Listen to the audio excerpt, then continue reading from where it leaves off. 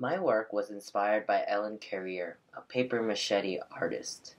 I have chosen to do this artwork because I feel very attracted to the different types of weapons used in southern Asia and Indonesia.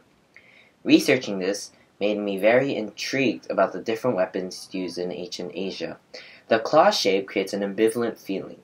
It seems like a mix between a tooth of a tiger and a regular kitchen knife. When I figured that it was originally used for cutting rice in the fields of Asia, and it suddenly transitioned to a weapon of murder, I was shocked at the creativity that went into making this weapon.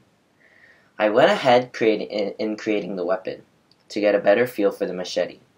The final product was not as smooth as I imagined, but, however, I learned a lot about Southern Asian culture and the overall feel for the weapon when I was creating it.